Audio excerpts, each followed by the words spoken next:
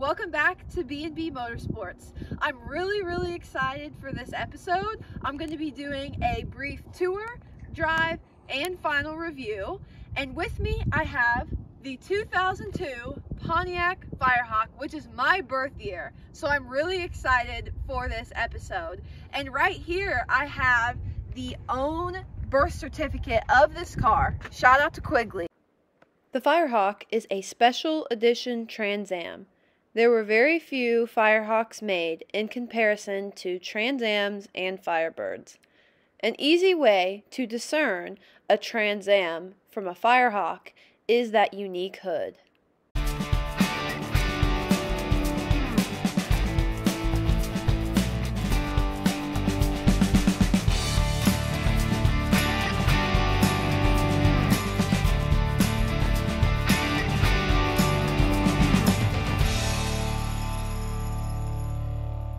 Let's take a look at the motor. Something different about this latch is you must pull it instead of push up. The motor is an LS1, making about 430 horsepower at the tire. Stock, the Firehawk made approximately 345 horsepower at the flywheel.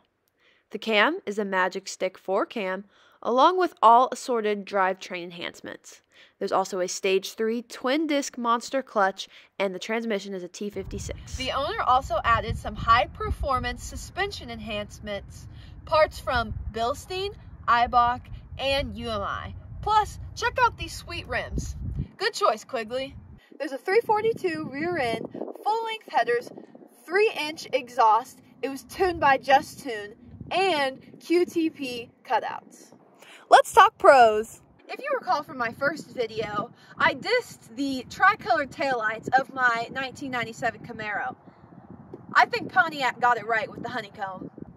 I'm really fond of this hood, as the Firehawk took the functionality of a ram air hood, but made it one step cooler. I found one con. All of these suspension enhancements lower the body to the ground, which makes driving in and out of inclined driveways a little bit of a challenge. After checking out the door panel, you can see the stock dark gray leather seats that are quite comfortable. There's also the back seats that are comfortable, yet a bit crowded. There's the gauges, the steering wheel controls, and the radio. Okay, let's talk pros. As you saw from the walkthrough, this interior is almost pristine for its 19-year-old age. These steering wheel controls are also a very nice upgraded bonus. A con I have found is the smaller back seat, which a 5'7" person like myself has very little legroom, so I hope you're not 6 foot. The short throw shifter sure is fun, but for a new driver, they may find it notchy, so I wouldn't recommend this car for someone who is not comfortable with a manual. Let's look at the key. On the fob, you've got the lock and unlock, the alarm, and the trunk release.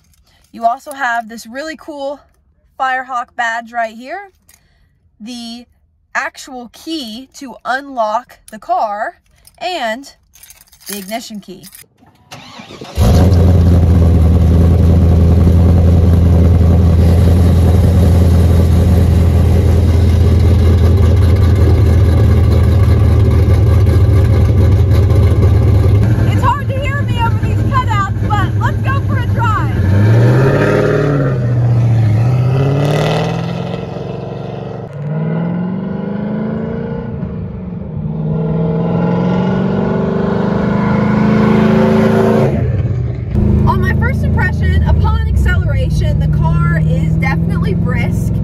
The shifts are quite firm and the car does like to stay at a higher RPM. The handling is very responsive. You sure can feel that old school live axle going over bumps.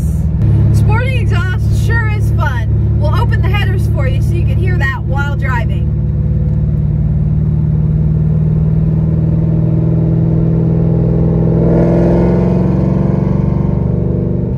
This specific car is exactly why I bought my 1996 Trans Am. Thanks, Quigley.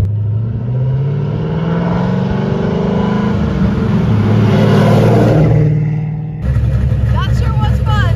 Let's head back to my final review. time for my final review. Performance, 8.7 out of 10. The car is definitely set up to perform. It's not really set up to daily drive, which I will get into here shortly. Aesthetics, 9 out of 10. That has the best butt in the business. It's one of the sharpest looking cars of its time. Comfort, 6.5 out of 10. The car does ride stiff, and they are very hard to get in and out of. And this Firehawk is loud with or without the cutouts, so people in the back seat will really hear that drone. Fun factor, 9 out of 10. I mean, who doesn't love shifting gears and turning heads? Practicality, 5 out of 10. It does get pretty bad gas mileage, especially if you're up there in the RPMs. And there is a very small back seat, as I showed earlier. The clutch is fairly firm, so I wouldn't recommend this for new drivers who are just getting comfortable with a manual. It would take a more experienced adult, typically. And then, all in all, overall experience, a very, very solid 8 out of 10. This is a super fun weekend drive. I wouldn't personally take it to work every day. I don't want to get in trouble, but for those of you that can control yourself, this might be perfect for you. Alright, that's all I have for you guys today. Thank you so much for watching. Please stay tuned for the next Motorsports Monday. I have some really exciting stuff planned for you guys.